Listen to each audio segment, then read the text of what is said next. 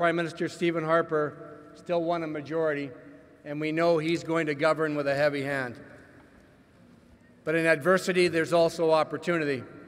The NDP, with its greatly strengthened base, certainly can articulate an alternative vision for Canada, one that articulates the needs of the majority. That's the 60% of Canadians who did not vote for a Conservative government in this country.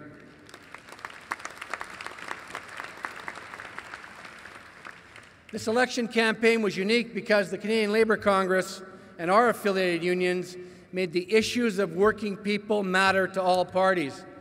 When, during an election campaign, did every political party have a plan to address the Canada Pension Plan to help workers retire with dignity and not in poverty? When, during an election campaign, did politicians have to talk about job creation and job protection? It's been a long time. Sisters and brothers, we changed that national agenda with our own agenda for change. Finally, we're getting all parties to stop ignoring the needs of working people, and that's progress all by itself. But we're also making a real difference in the lives of workers with our effective political action strategy at every level, whether it be federal, provincial, or municipal. We're forcing change through persistent lobbying of members of Parliament and all governments for better legislation for the people we represent. We're successfully telling our story with this year's convention theme. We're strongly representing working people with good jobs. As a result, workers have better lives. Why? Because unions make a difference. Le programme des conservateurs ne jeterait pas sa braie dans les services publics pour financer encore plus des réductions d'impôts pour les entreprises, des réductions d'impôts qui ne créent que des profits imprévus, mais ne pas dans l'emploi. Nous ne pouvons tolérer que cela arrive.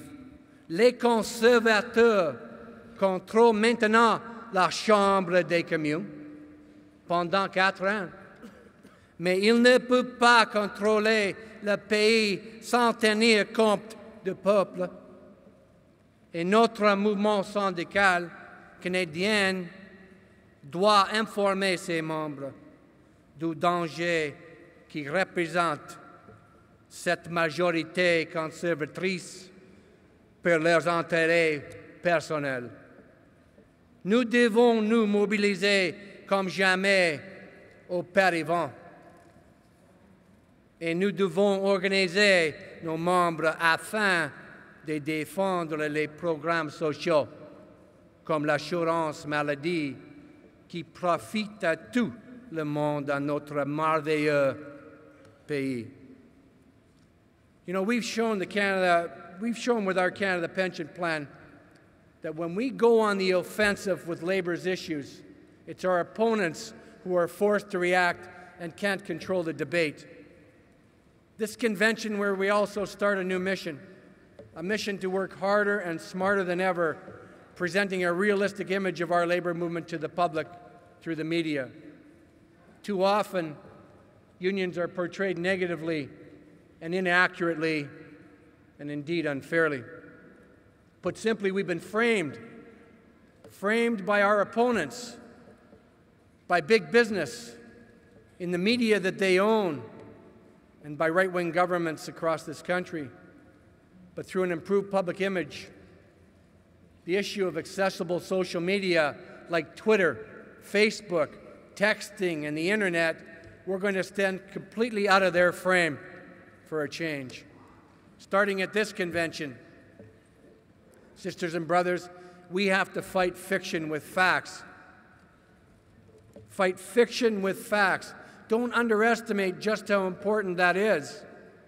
And thanks to the internet and that social media, you can't hide the truth from people anymore. You just can't do it. Undemocratic regimes are crumbling all over the world. You're watching. Because the most powerful armies can't stop ordinary people from having a cell phone, from learning the truth. And you know, brothers and sisters, we have to get the truth out about us, about why organized workers should join a union. We have to demonstrate that the lifetime union advantage is not just an hourly wage rate of 7 to 14% higher than the non-union workforce. The real union advantage should and can be quantified. Do you know it's from $100,000 to more than $1 million in the total value of better wages and benefits and pensions over a lifetime? And that union advantage does the most to stop our organizing. Bad employers and their right-wing government partners. We didn't know in 2005 that the world economy was soon going to collapse, but we always knew that workers needed bankruptcy protection to put them first in line ahead of banks and other creditors for their wages and severance. And you know, we convinced Parliament, that Parliament of ours, to pass the Wage Earner Protection Program with all party support in 7 days at the end of the Paul Martin regime to pass that act. Workers in bankrupt companies, they used to get 15 cents on the dollar 2 years after the company they worked for went bankrupt. 2 years after. They needed it that day. Now, they get wage, vacation, and severance pay under the Wage Earner Protection Fund almost immediately, ahead of the banks.